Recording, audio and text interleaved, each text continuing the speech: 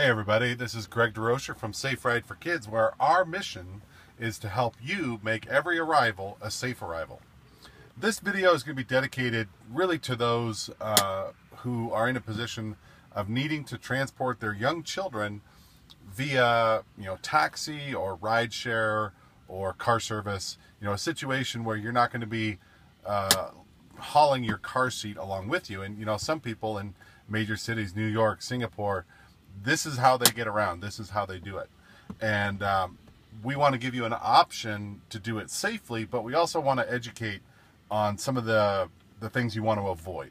We've heard from a couple customers where they were even advised by their doctor to do some things that were potentially very unsafe for the child.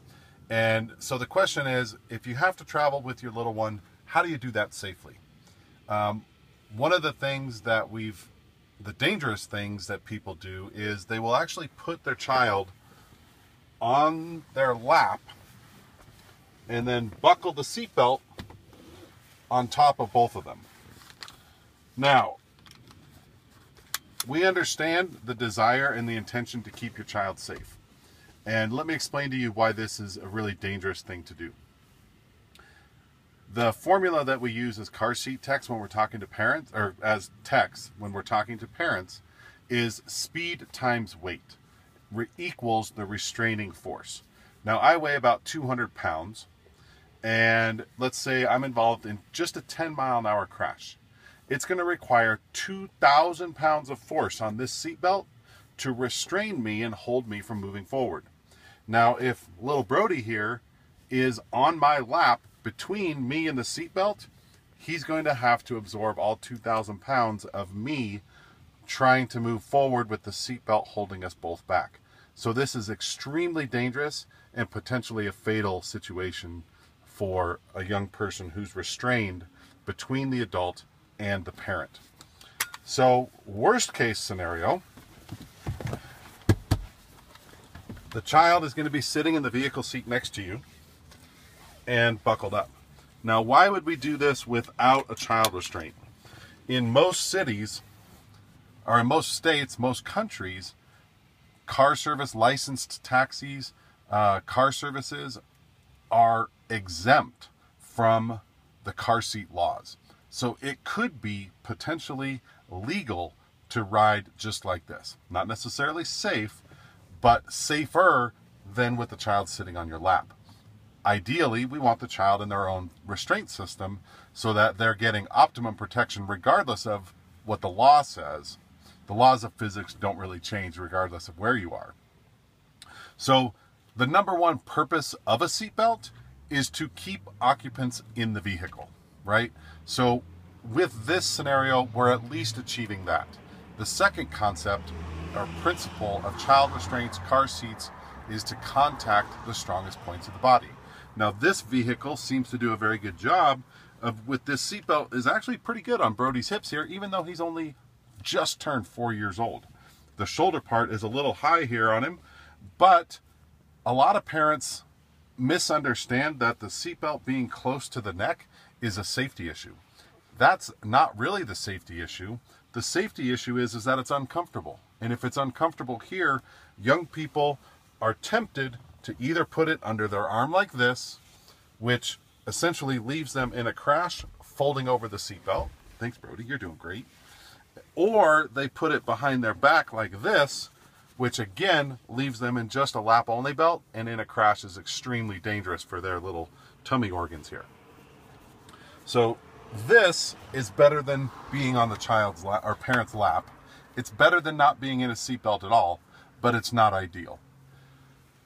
The third option, which is what we recommend, is we have an amazingly convenient product called the Ride Safer Travel Vest that is made, it's certified for kids 3 years old and up, 3 years old and 30 pounds. And this is actually a certified child restraint system that properly positions the seatbelt. So I'm going to take just a second here and get Brody buckled up in a Ride Safer vest to show you how easy it is. All right, let's get your vest on, buddy.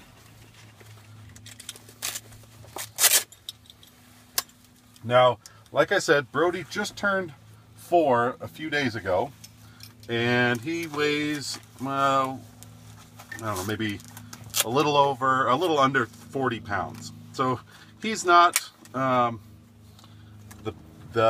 smallest kid that's certified for it, but he's still pretty little. So now the Ride Safer 2 comes with a tether strap that can just go right here, buckle into the vehicle's tether anchor system. Then the seat belt comes across the top of the child. Let's get the right buckle, buddy. Move your arm. There we go. Now, right here on the shoulder belt clips in to the little clip on the shoulder. Velcro closes. We go to the lap belt. Lap belt slips into the clips on the lap.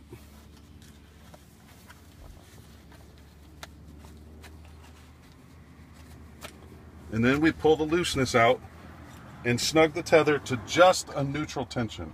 We don't want it lifting on the vest. We just want a nice neutral tension. Now, Brody is in his own certified child restraint system, and I can buckle up right next to him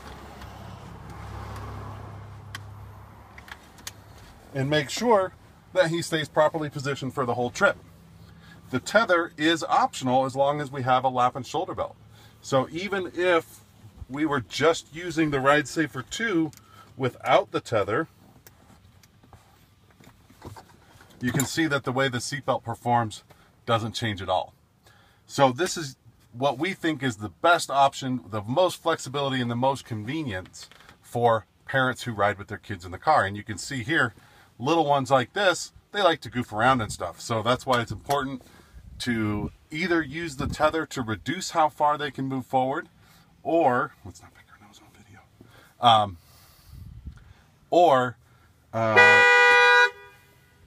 whoops. That was the other kid who's watching us today.